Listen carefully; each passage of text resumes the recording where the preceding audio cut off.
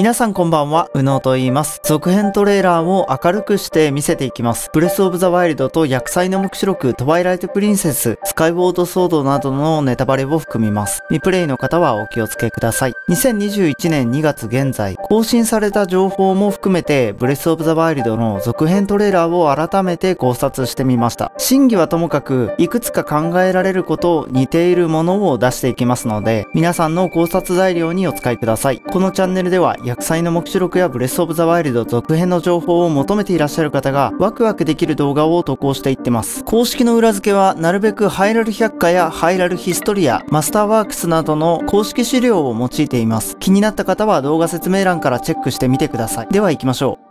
それでは始めていきますが、線や模様がくっきり見えるように明るさのコントラストをいじってあります。あらかじめご了承ください。これによって今までになかった気づきが得られると思います。まずはこの文字からです。ゼルダゲームは毎回と言っていいほど変えていますよね。ブレスオブザワイルドのハイリア文字はスカイウォードソードと神トラ2にとても似ています。ここら辺もブレスオブザワイルドが時の勇者敗北ルートなのかなって言われている理由の一つですよね。そしてこのトレーラーに出てくる文字はゲルド文字に似ています。少し違うのか違う文字が混ざっているのかわかりませんが、これの一部を解読した海外の方によるとシールガノン、ガノン封印と読める部分があるそうです。次行きます。このシーンについては見にくいところ、大事そうなところを拡大してお見せします。考察内容については前回の続編トレーラー考察、2020年5月24日投稿の考察4の動画でお話ししていますので、気になる方はそちらをご覧ください。動画説明欄に貼っておきます。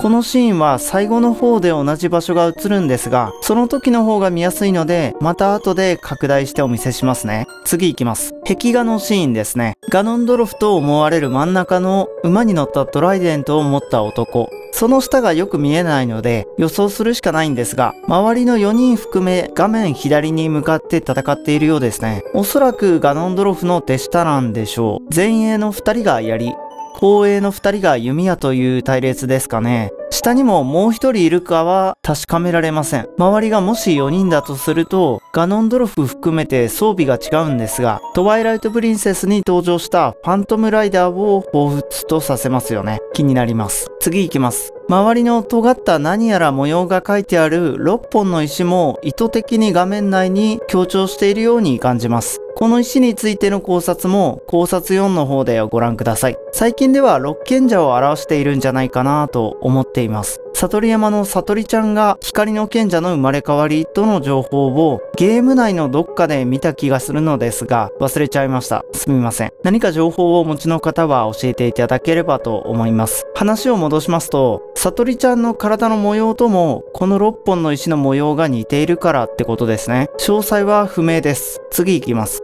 ゾナウ衣装のオンパレードです。その一部がアストルの服とも似てるかなと思ったりもしたんですが、よく確認してみると全然違いましたね。奥の方の暗い部分の模様もできるだけ見やすく明るくしてみました。この新種の牛と言われている動物の体も拡大しておきますね。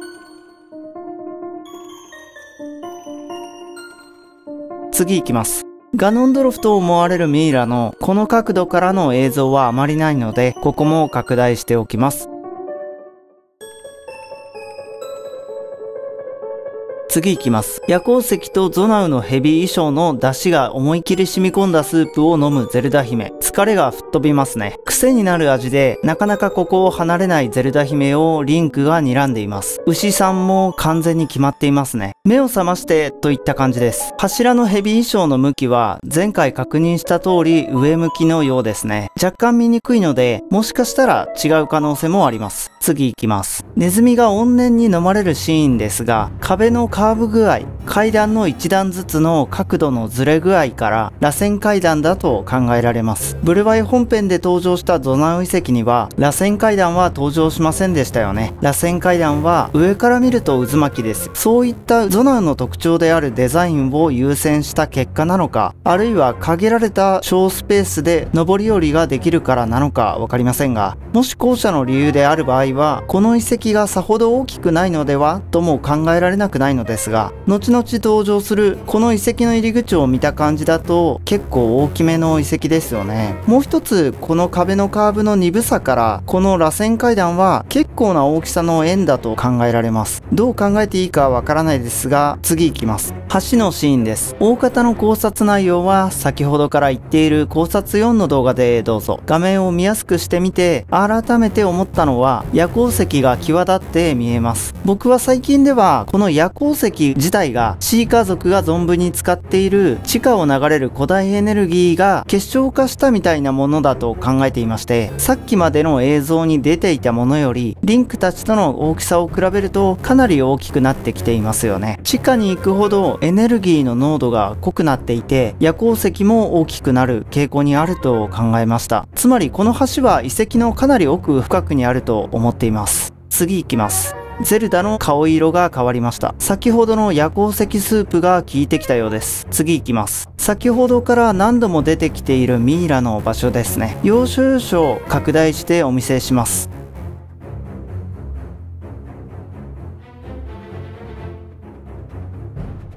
ミイラの左手、穴が開いているように見えますね。何でしょう。右腕に鎖を引きちぎったような跡があって、胸に手を当てられていることから、なんとなくトワプリのガノンドロフを思い浮かべますけど、腕輪の数、装飾品、左手の穴も一致しませんよね。謎です。釘のようなもので打ち付けられていたんでしょうか。この手のひら、文字が浮かび上がっているようにも見えますね。拡大しておきます。次行きます。謎の力がリンクに宿ったっぽいシーンです。特にありません。次行きます。